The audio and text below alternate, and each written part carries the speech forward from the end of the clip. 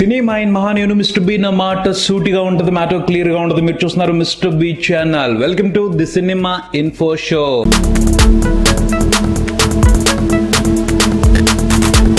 విశాల్ నటించిన పందెం కోడి 2 మూవీ టీజర్ బయటకు వచ్చింది. ఎలా ఉంది టీజర్? సాలిడ్ మాస్ టీజర్ కదా, బాగుంది. విశాల్ అడ్డుకోవటం చూడాలి, అతను ఎలా ఆడుకుంటాడో. ఆ పైన పులి మేక ఆట కాదట, పులి మేక కలిసి ఆడే ఆటట. సౌండింగ్ ఇంట్రెస్టింగ్ గా ఉంది, చూడాలి. లింగుస్వామి ఎలాంటి మ్యాజిక్ చేశారో ఈ సినిమాతో. లింగుస్వామి మార్క్ యాక్షన్ థ్రిల్లర్స్ భలే మజాగా ఉంటాయి. ఈ మధ్యన ఆయన నిర్మాతగా మారి కాస్త అవుట్ ఆఫ్ ఫామ్ అయ్యారు. ఒక సూపర్ స్ట్రాంగ్ పాయింట్ ని పట్టుకుని గ్రిప్పింగ్ గా స్క్రీన్ ప్లే రాసుకుని భలే ఎంటర్టైన్ చేస్తారు లింగుస్వామి. పందెం కోడి 2 టీజర్ చూసిన తర్వాత లింగుస్వామి ఇస్ బ్యాక్ అని అనిపించుకుంటారని అనిపించింది. ఒక నిమిషం లోపు విజువల్స్ తోనే అదరగొట్టారు. చాలా ఇంట్రెస్టింగ్ గా కట్ చేశారు టీజర్ ని. టీజర్ లో విశాల్ కనిపిస్తున్న తీరు బాగుంది. కీర్తి సురేష్, వరలక్ష్మి, శరత్ కుమార్ తీసుకుంటున్న అటెన్షన్ అయితే అంతకు మించి బాగుంది. యువన్ శంకర్ రాజా బ్యాక్గ్రౌండ్ స్కోర్ అలాగే యాక్షన్ ఎపిసోడ్స్ కు సంబంధించిన షార్ట్స్ మంచి ఇంప్రెసివ్ నోట్ తీసుకుంటున్నాయని చెప్పొచ్చు. ఓవరాల్ గా అయితే పందెం కోడి 2 టీజర్ సాలిడ్ మాస్ టీజర్ అనే చెప్పుకోవాలి. సినిమా కోసం వెయిట్ చేపించే అటెన్షన్ తీసుకుంటుంది టీజర్. సినిమా అక్టోబర్ లో రిలీజ్ అవుతుంది. చూద్దాం పందెం కోడి 2 ఎలా ఉంటుందో.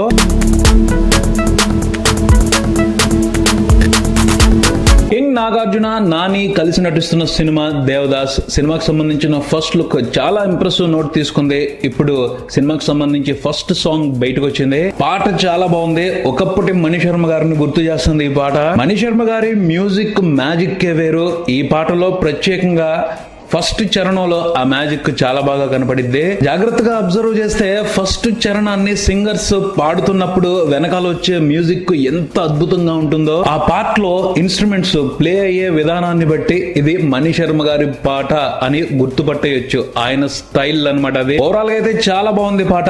అనురాగ్ కులకర్ణి, అంజనా సౌమ్య చాలా బాగా పాడారు. ఆ పైన పాటని రాసింది సీతారాం శాస్త్రి గారు. ఆయన రాసిన పదాలు ఆడే పదనిసలు వాడుతున్నాయి. తర్వాత పాటని పిక్చరైజ్ చేసిన విధానం కూడా చాలా చాలా బాగుంది. బేసిక్ గా ఈ సినిమా దర్శకుడు శ్రీరామ్ ఆదిత్యకి ఓ టేస్ట్ ఉంది. విజువల్స్ కి గ్లామర్ టచ్ భలే ఇస్తాడు. మంచి విజన్ ఉంది కుర్రోడికి. ఆ పైన కింగ్ నాగార్జున చేస్తున్న సందడి, నాని చేస్తున్న సందడి, రష్మిక చేస్తున్న సందడి ఈ పాటకి స్పెషల్ హైలైట్స్ అని చెప్పుకోవచ్చు. ఆకాంక్ష సింగ్ కూడా అందంగా కనిపిస్తుంది. చాలా మంచి అటెన్షన్ తీసుకుంటుంది. మొత్తంగా అయితే రేపు సినిమా రిలీజ్ అయిన తర్వాత థియేటర్స్ లో ఈ పాట విజువల్ ట్రీట్, ఎంటర్టైన్మెంట్ ఫీస్టే అనుకోవచ్చు.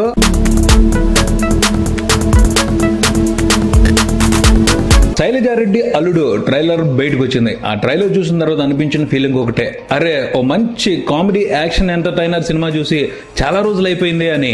ఆ లోటుని ఈ శైలజా రెడ్డి అల్లుడు మూవీ తీర్చబోతుంది అని. డైరెక్టర్ మారుతికి ఎంటర్టైన్మెంట్ లెక్కలు తెలుసు, తెలుగు ఆడియన్స్ పల్సు తెలుసు. చాలా వరకు లెక్కలు పర్ఫెక్ట్ గా వేస్తూనే సక్సెస్ అవుతూ వచ్చాడు.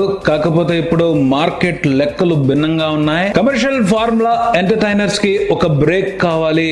ఆ బ్రేక్ ఇచ్చే అవకాశం శైలజా రెడ్డి అల్లుడు మూవీతో మారుతి తీసుకుంటున్నారని అనిపిస్తుంది. ట్రైలర్ అయితే అదిరింది. సినిమా ఎప్పుడు వస్తుందబ్బా చూద్దాం అన్న ఫీలింగ్ కలుగుద్ది ఎవరికైనా ట్రైలర్ చూసిన తర్వాత. అలాంటి విశేషాలే కనిపించాయి. మెయిన్ అటెన్షన్ 30 years పృథ్వీ తీసుకుంటున్నాడు. ట్రైలర్ లో కనిపించిన కాసేపే గుర్తు పెట్టుకుని నవ్వుకునేలా చేశాడు. ఇక సినిమాలో జాతర చేయబోతున్నాడని అనిపిస్తుంది. తర్వాత రమ్యకృష్ణ గారి క్యారెక్టర్, అను ఇమాన్యువల్ క్యారెక్టర్ కూడా స్పెషల్ అటెన్షన్ తీసుకుంటున్నాయి. చూస్తుంటే డైరెక్టర్ మారుతి గారు సైకాలజీ సబ్జెక్ట్ లో డిగ్రీ చేస్తున్నట్టున్నారు. మనుషుల మనస్తత్వాల్ని, మానసిక రుగ్మతల్ని బాగా స్టడీ చేసి మంచి మంచి పాయింట్స్ ని పట్టుకొస్తున్నారు. ఈ సినిమా కోసం director Maruti extreme level ego అనే విషయాన్ని పాయింట్ అవుట్ చేసినట్టున్నారు. దాంతో ఎంటర్టైన్మెంట్ క్రియేట్ చేయడానికి ప్లాన్ చేసినట్టున్నారు. అమ్మకి ఈగో, కూతురికి ఈగో, వాళ్ళిద్దరు ఈగోల మధ్య సినిమాలో కనిపిస్తున్న మిగతా మెయిన్ క్యారెక్టర్లన్నీ కూడా అప్పడమైపోతున్నట్టే అర్థమవుతుంది. ఇది కొంచెం సంక్లిష్టమైన మ్యాటర్ అయినా హీరోకి కలిసి వచ్చే అంశం అనే చెప్పొచ్చు. ఎందుకంటే ఎంత జటిలమైన సమస్యని సాల్వ్ చేస్తే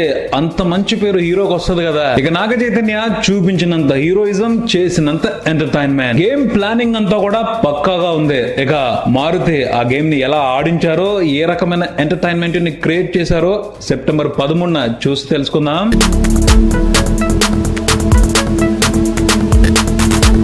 గీతా గోవిందం మూవీ మిస్ అయిపోయిందని బాధపడుతున్న అల్లు శిరీష్. అసలు గీతా గోవిందం మూవీని అల్లు శిరీష్ చేసుంటే ఎలా ఉండేది? గీతా గోవిందం మూవీ సూపర్ డూపర్ సక్సెస్ తర్వాత చాలా మంది మేధావులకు వచ్చిన అద్భుతమైన డౌట్స్ ఇవి. వాళ్లే క్వశ్చన్లు వేసేసుకుని వాళ్లే వివరణలు ఇచ్చేశారు. అల్లు శిరీష్ యాక్ట్ చేసినట్టయితే ఎంత వచ్చేది కాదు, అంత హిట్ అయ్యేది కాదు, వస్తే ఇస్తే పెట్టిన పెట్టుబడి వెనక్కి వచ్చేదేమో, అంతే. ఇంతలా జనాలు విరగబడి చూసేవాళ్లు కాదు. అల్లు శిరీష్ జనాల్ని విపరీతంగా మెప్పించే పొజిషన్ కి ఇంకా రాలేదు. ఇంకా చాలా వివరణలో విశ్లేషణలో చెప్పుకుంటా వెళ్ళిపోయారు. అంటే ఆ వివరణలు ఇచ్చిన వాళ్ళ ఉద్దేశం ఏంటి? అల్లు శిరీష్ ఏమీ చేయలేడనా? కమాన్ యార్, మెగాస్టార్ చిరంజీవి నుంచి ఆయన వండర్ఫుల్ క్వాలిటీస్ నేర్చుకున్నాడు. ఎవరైనా సెల్ఫీ అడిగితే, ఫోటో దిగుదామని అడిగితే అసహనం ఫీల్ అవ్వకుండా ఓపికతో ఇవ్వాలి అని నేర్చుకున్నాడు మెగాస్టార్ చిరంజీవి గారి నుండి. ఓపిక వాల్యూ అతనికి తెలుసు. ఒక రోజు వస్తుంది, అప్పటి వరకు వెయిట్ చేస్తాడు. విజయ్ దేవరకొండ 60 కోట్లు వసూలు చేస్తే తను 70 కోట్లు వసూలు చేసే సినిమా దొరికే వరకు వెయిట్ చేస్తాడు. ఏదో అన్నారని ఊరికినే వదిలేసే రకమైతే కాదు. శిరీష్ యాక్సెప్ట్ చేసేంత వరకు సినిమాలు తీస్తూనే ఉంటాడు. అంత ఓపిక ఉంది. అలాంటి బ్యాక్గ్రౌండ్ కూడా ఉంది అతనికి. ఇవాళ తక్కువ చేసి విశ్లేషణలు చేసిన నోళ్లే రేపు పొగడాల్సి రావచ్చు. మెగాస్టార్ చిరంజీవి గారి నుంచి నేర్చుకున్నాడు. 10 మందికో 100 మందికో కాదు, వేల మందికో లక్షల మందికో తనతో సెల్ఫీలు దిగే అవకాశము, ఫోటోలు దిగే అవకాశం ఇస్తాడు. ఆ రోజు వస్తుంది. అంత ఓపిక ఉంది అతనికి. అలాంటి ఉన్నతమైన క్వాలిటీ విజన్ ఉన్న మనిషిని గీతా గోవిందం వ్యవహారంలోకి లాగడం ఎంతవరకు కరెక్ట్? పరశురామ్కి లైఫ్ ఇచ్చింది గీతా ఆర్ట్స్. ఆయన తలుచుకోడా? ఆయన కాకపోతే ఎంతమంది లేరు అవకాశాల కోసం తలుచుకునే వాళ్ళు. ఒక్కళ్ళు సరిగ్గా తలుచుకుంటే చాలు, మొత్తం మారిపోద్ది. అప్పుడు ఎవరైతే నెగిటివ్ యాంగిల్లో చూసారో శిరీష్ ని, వాళ్ళకి కావాలన్నా కూడా శిరీష్ సెల్ఫీ ఇవ్వడం.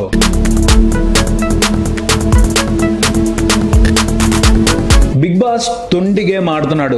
ఇది ప్రస్తుతం చాలా మంది అభిప్రాయం, ముఖ్యంగా కౌశల్ ఆర్మీ అభిప్రాయం. ఎలిమినేషన్ నామినేషన్స్ లో తనీష్ ఉన్నప్పుడు డబుల్ ఎలిమినేషన్ పెట్టడం లేదు. ఎప్పుడైతే తనీష్ నామినేషన్స్ లో లేడో అప్పుడు డబుల్ ఎలిమినేషన్ పెట్టి ఇద్దరిని హౌస్ నుంచి బయటకు పంపించేస్తారా? ఇది ఎంతవరకు న్యాయం? లిటరల్లీ ఇది తొండి గేమే.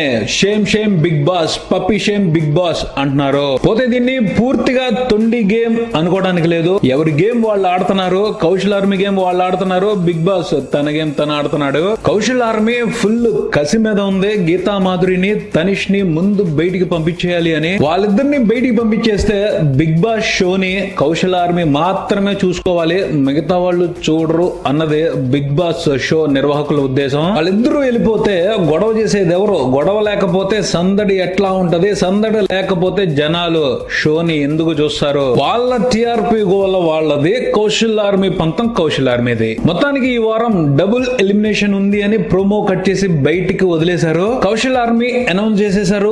గణేష్, అమిత్ ఎలిమినేట్ అయిపోతున్నారు ఈ వారం అని. కొంతమంది ఏమో గణేష్, సామ్రాట్ ఎలిమినేట్ అవ్వచ్చు అని అంటున్నారు. మొత్తానికైతే గణేష్ మాత్రం వెళ్ళిపోతున్నాడు అన్నదే అందరి ఉద్దేశం. పరిస్థితి కూడా గణేష్ కి ఫేవరబుల్ గా లేదు. అతన్ని సపోర్ట్ చేసే వాళ్ళు తక్కువ మంది ఉన్నారు. ఆ పైన కొంచెం ఎక్కువ అమిత్ అంటేనే ఇంట్రెస్టెడ్ గా లేరు. సో సామ్రాట్ సేఫ్ అయిపోవచ్చు. ఆ పైన ఏదైనా జరగకూడదు అనుకోనిది జరుగుద్దేమో చూడాలి. మేజర్ గా అయితే ఈ ముగ్గురులోనే ఇద్దరు ఎలిమినేట్ అయిపోతారు అని క్లియర్ గా అర్థం అవుతుంది. కౌశల్ కి ఎటు కౌశల్ ఆర్మీ సపోర్ట్ ఉంది.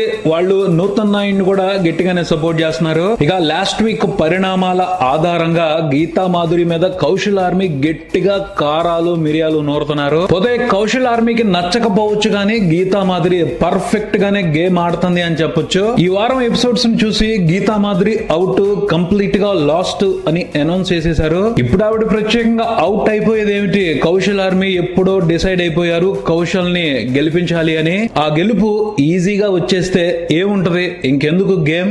కౌశల్ ని గీత సీజన్ అంతా ఎలిమినేషన్ కి నామినేట్ చేస్తూ 3 పాయింట్లు చెప్పింది. ఆ 3 పాయింట్లని కన్సిడర్ చేయాల్సిందే. కౌశల్ కి కౌశల్ ఆర్మీ సపోర్ట్ ఉంది. ఎలిమినేట్ అయ్యే అవకాశమే లేదు, రక్షించుకుంటారు. తర్వాత హౌస్ లో ఎవరైనా విన్నర్ అవ్వాలి అంటే కౌశల్ నే ఓడించాలి. అంటే ఎవరి మీద గెలవాలో వాళ్ళతోనే తలపడాలి. అదే చేస్తున్నారు గీత, తనీష్ అనుకోవచ్చు. ఆర్మీ సపోర్ట్ ఉంది, కౌశల్ ఎటు గెలుస్తాడు, పోతే ఆ గెలుపు సింపుల్ గా ఎందుకు ఉండాలి, టఫ్ గా ఉంటే దాని వాల్యూ వేరే విధంగా ఉంటది కదా. కౌశల్ కూడా కొన్ని తప్పులు చేస్తున్నాడు, కొన్ని ఒప్పులు చేస్తున్నాడు, మొత్తానికైతే మొండిగా ఫైట్ చేస్తున్నాడు. హార్డ్ కండిషన్స్ మీద ఫైట్ చేసి అందుకునే విక్టరీ మెమరబుల్ గా ఉంటది. చాలా మంది కౌశల్ తో పాటు గీత, తనీష్ కూడా లాస్ట్ ఎపిసోడ్ వరకు హౌస్ లోనే ఉండాలి అనుకుంటున్నారు. వాళ్ళిద్దరూ లేకపోతే మిగతా వాళ్ళు చేసేదేమీ ఉండదు, కౌశల్ కి దాసోహం అయిపోయి భజన చేయటం తప్పించి.